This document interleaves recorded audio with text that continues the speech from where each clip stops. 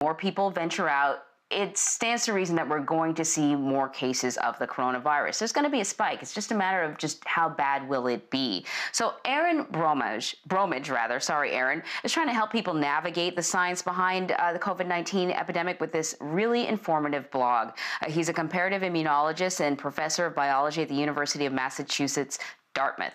And one of your posts, he's joining us now, Erin, one of your posts, most recent ones, the risks, know them, avoid them. It's getting a lot of attention. And I'll tell you what I really like about your blog that I think we're really not getting from voices of authority, if you will, is you explain the why you need to wear a mask, why you should be distancing from people. We get a lot of instructions about what to do, but you really break down the science of the why. As people start to venture out more, and I can already see just in Philadelphia, you probably noticed it in New York too, Vlad, that whether restrictions are lifted or not, people are just antsy and they're getting out there anyways. As they begin to venture out more, what do you think are, I guess, the greatest risks that we're facing? Well, thanks for having me on the show, Anne-Marie. The greatest risks that we're facing is we're becoming more mobile, and as we become more mobile, we have more interactions. Every interaction that we have with another person, another household, gives an opportunity for the virus to find a new home and to get into a new household and keep this cycle that we've seen going for the last 2 months going further and possibly even amplify. So to continue on that thread that Anne-Marie was talking about, what areas represent the highest risk of exposure? Are we talking about grocery stores? Are we talking about the park? Are we talking about air travel? Because what I've experienced, Anne-Marie, is what you said, that there are a lot more people that are out and about, outdoors, but it feels to me as if New Yorkers are still apprehensive about going into enclosed spaces. I don't know that we're going to see the rush to gyms and to restaurants and bars when they open the way that we've seen in some other states. Yeah, so there's a gradation of risks, and I've seen there's some really great animations and drawings coming out, one of them by Professor Ellie Murray, showing sort of this risk spectrum as well. And it's outdoors where you can maintain social distancing, your least concerning place to be. As you start getting into outdoors with another family, the risk starts to come up with. Then indoors becomes a higher problem. And then the most risky is getting into a situation where you're indoors with lots of people and poor airflow. That is just a recipe for virus transmission through a lot of people. So in sort of your latest blog that's getting a lot of attention, you sort of really show how indoor spaces can be the most, I guess, riskiest, but also it's not just the indoor spaces, it's also what people are doing too. And you sort of break down how talking and breathing and coughing and sneezing, how there are different risk factors associated with that.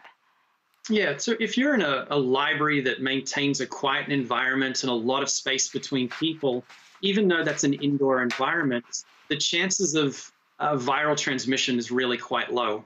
But if you get into an environment that brings people together and it's noisy, say it's a bar environment where you need to yell to get heard, or you need to get closer to the people in the bar to be able to have a conversation, as soon as those things happen, you've got to speak louder, which puts more force into the air that comes out, which means more droplets come out. And if you are infected, that means you're putting more virus into the air and increasing the chance of virus transmission.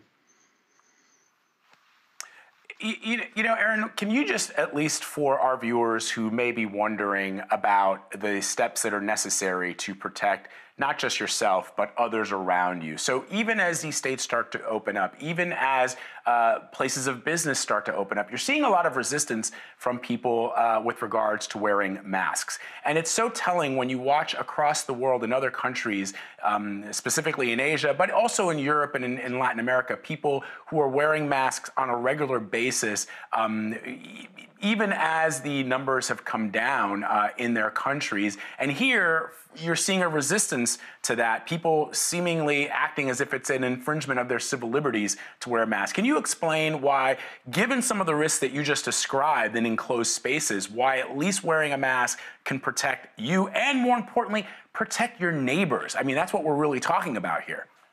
Right. We don't have a magic bullet for this virus. We don't have one thing that is going to stop it. So it's a combination of things that we do that is going to determine what summer looks like and what fall looks like in regards to the transmission of this virus and the restrictions that are put on us. So we need to socially distance. We need the safer at home. If you can stay home, do it. But masks are a piece of this puzzle. They, at the absolute minimum, they catch your respiratory droplets going out into the environment, into spaces that you're sharing with other people, which lowers the chance that they can become infected. At the best, they do that and they protect you, depending on the mask. So taken together with all the other bits that we do, masks are an important piece of this puzzle to stop this virus getting into you and into your home. The other kind of big element that we have heard a lot about is contact tracing. A lot of contact tracers are going to be hired because I guess we really don't have a lot in this country right now. Can you talk to us about, as we move forward, because people are going to get out there, infections are going to rise, the importance of proper contact tracing? Yeah, the test, trace, and isolate program is really one of the most important pieces in this puzzle, and people are buying into how important it actually is. Australia, New Zealand, Taiwan, South Korea, fantastic test, trace, and isolate. If you can use that program to find people that are infected through the testing, and then identify their contacts that they've had over the preceding 4, 5, 6 days and get them isolated so that they're not part of the disease, the virus transmission chain, it's an incredibly important piece to stopping the amplification of this virus throughout the community. We don't want the numbers to come back up.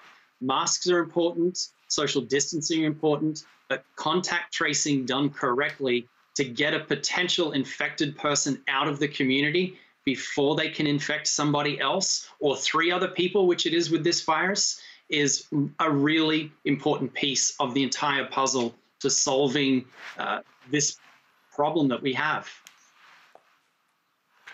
Professor Erin Bromage, your blog is excellent, excellent, excellent. I encourage people to check it out. I posted it on all my social media platforms.